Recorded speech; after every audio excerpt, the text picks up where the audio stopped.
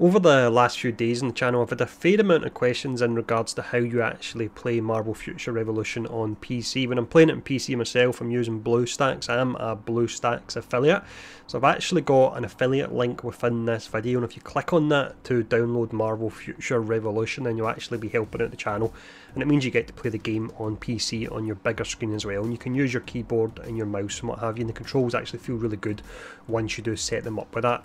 So what I'll do in the video is, firstly, I'll show you where you go to download the latest version of Bluestacks that's required to play Marvel Future Revolution. From there, you'll click on the affiliate link to download the game. I'll then run over some of the features of Bluestacks 5, that's the latest version, and then we'll jump into some gameplay. I'll show off some Captain Marvel from the soft launch server. I've got around about 600,000 power or so, and I can get her ultimate near enough 100% uptime, so it's really pretty fun. So let's jump in. I'll show you where you go to download the client first.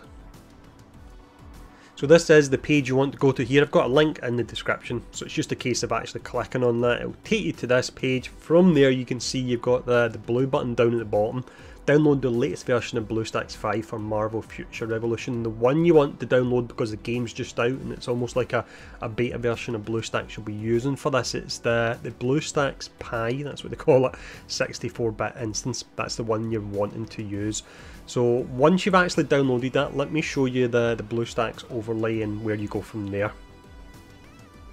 So this is how it will look when you actually first boot it up. Now you won't yet have Future Revolution actually downloaded, so once again I've got an affiliate link, so please do click that when you actually download the game for the first time. Then I'll add it, just an icon here where you can start it up. Now before we do start it up, some quick features of Bluestacks 5. This is the latest version. So with this, it uses 50% less RAM than Bluestacks 4. You have access to over 2 million apps with it. There's an eco mode on it, so you can consume less power while you're actually playing it, and it's got 64-bit Android support that is required for Marvel Future Revolution. You get some pretty nice features in here as well, and it'll make more sense once we're actually in game so you can see them, but it's custom controls you can actually map for your game. So when you're using your keyboard and mouse, you can assign different keys for different skills that you're actually using, so it makes it feel like you're actually playing a proper PC game as opposed to a mobile game on a PC. But that's a quick look at some of the options. Let's actually jump into the game now. I'll show you quickly how it performs first, and then from there we'll do a blitz match with my pretty jacked up Captain Marvel. So we're currently running this on the highest settings. Let me go in and actually show you here. We've gone to graphics, we've got max and we've got high, and it runs really pretty smooth considering we're in an area where there is a ton of people as well, so you can get a wee bit of lag when you're in this particular area. But here we go, let's actually jump up and fly here. So there you go, you can see it looks absolutely awesome. It looks the equivalent of you're playing it on a high-end phone, to be honest. But from here, let's now jump in and we'll do the blitz match, and we'll go up against Maestro here. So we'll skip past the first section of this blitz because it is a bit boring, to be honest, just so we can go in and we can see Maestro. The first section is just a random enemy you're fighting. We want to see the big bad here, and then I can show off the setup I'm using as well. Here we go, let's go over here. So I'm around about 600,000 power on Captain Marvel. This is from the soft launch server. Playing it for about 2 months. I've really not put any money into the game at all, so you can get to this range even as a free-to-play player, and this will let you see what you'll be capable of actually doing. So we want to fire off our ultimate here, and we're going to follow up with a beam attack. Here we go, we're able to eat that stomp because I've got a nice amount of health on her. I've actually got a pretty cool shield you can put up here as well. This increases your defense by 50%. With this you can tank a fair amount.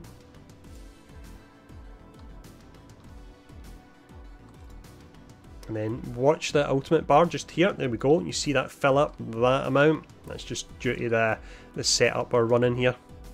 It's all about trying to get as high uptime as you can on that ultimate because it's really amazing. You've got your crowd control immunity, and then on top of that as well, you've got your additional 50% damage.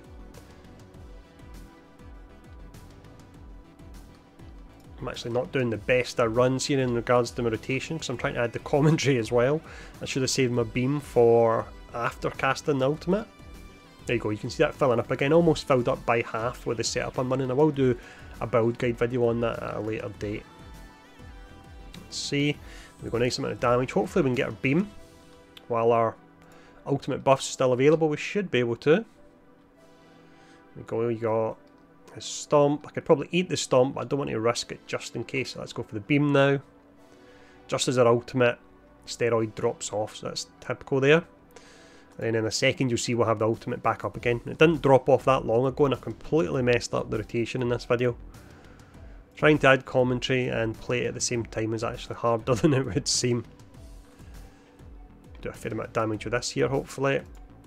Let's evade this. So you can use your keys, or else you can actually just see I'm using the mouse right now to actually click the various different buttons as well, so it's up to you what you go for. And then we'll finish off with the beam, and that'll be us done.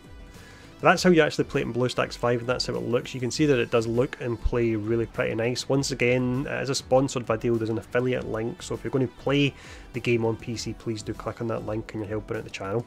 But thanks for tuning in for this one, stay safe, and I'll see you all again soon.